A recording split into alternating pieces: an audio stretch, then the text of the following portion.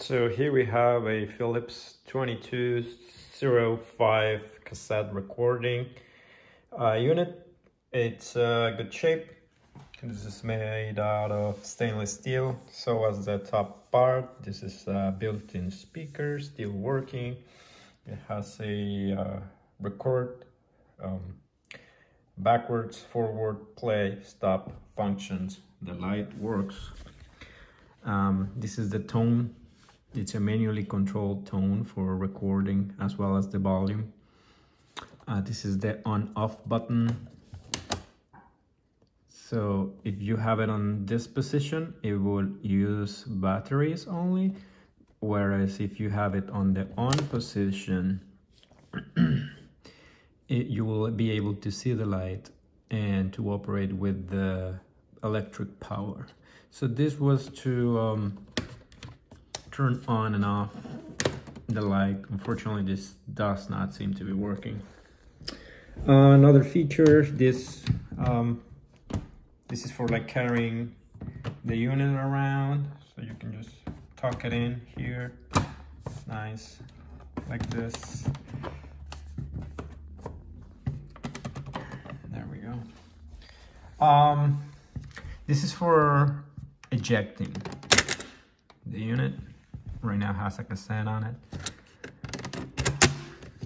It has this little wheel here that, if you look closely, it tells you, like, so you're able to see the position of the tape. Like, if you only wanted to be under maybe 30 and then stop, you can just, when the tape reaches this measure here, you can say, oh, I reached my measure, and stop recording. This is the brand, Philips, and instruction manual as well. This is in really good shape. It's in German, Italian, French, English, of course. And it tells you like how to record, the maintenance buttons, how to operate the unit, and it's pretty complete. It's simple but complete. So apparently this unit is from the 1970s, and one neat feature here, since it is made in Holland, you can just manually select with a screwdriver the type of voltage that you need. In this case, is for American voltage, so this is 110. So this is the AC cable, nothing special.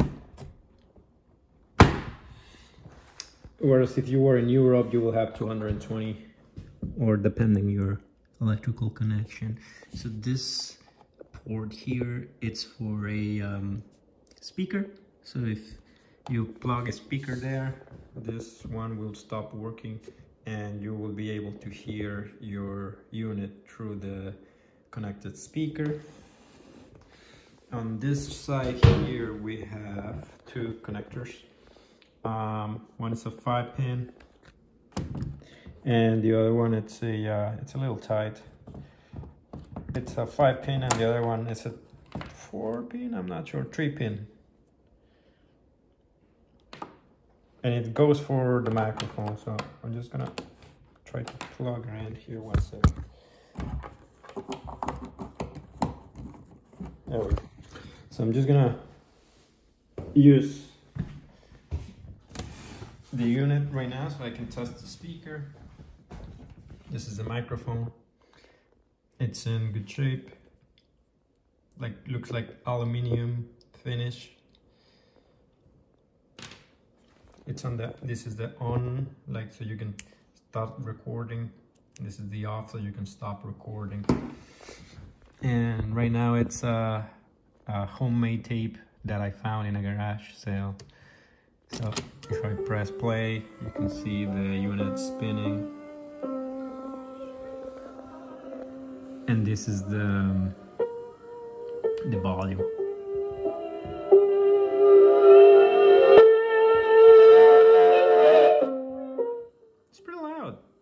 like the quality, it's alright, nothing too fancy. This is mostly for recording the tone, of course, but it spins. So if I stop it and press record, I need to have it first on the record function like this.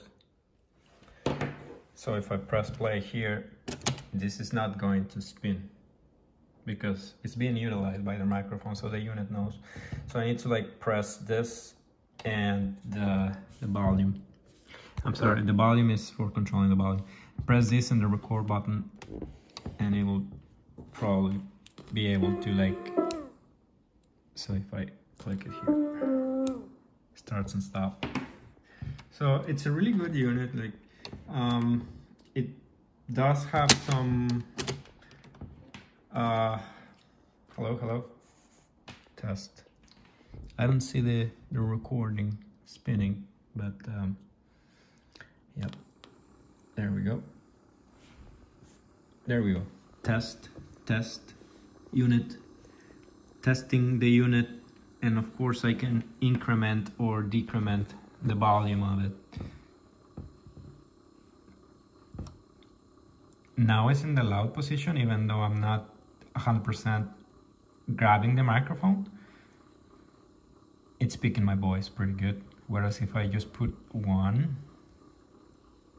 I'm speaking from the same distance and it barely picks it up. Hello, test. So yeah, I'm stopped it. And one thing that I noticed is like when it reaches the end of the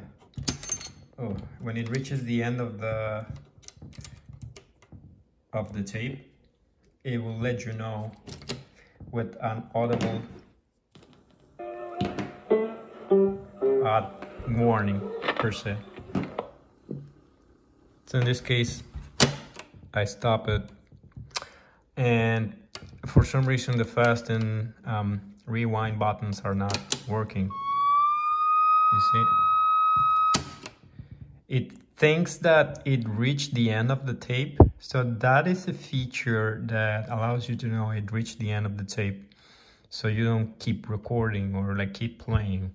It's a pretty neat piece of tech of the 1970s, so that's a little bit of an impressive feature to have. What else? So if I do the same with the fast forward, it does not like it. So yeah, and that's the unit in a nutshell. It's mostly a player, I would say, and it's good quality. It looks pretty decent.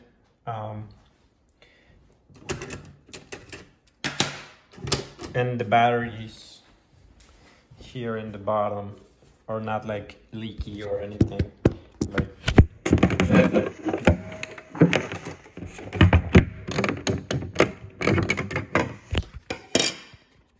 there we go. So it's not like it had some leaky batteries in here or anything.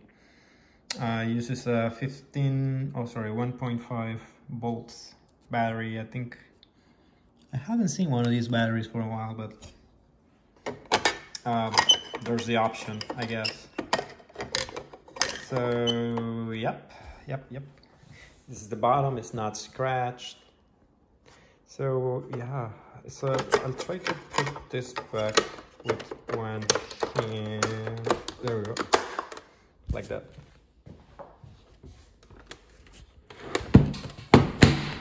There we go. So it looks pretty decent. It's a pretty attractive piece. Philips is a good brand. And yeah, let me know if you have any questions, or if you want to check out other kind of electronics like cassette players. I have more, or vinyl players and amplifiers, receivers, etc. So thank you.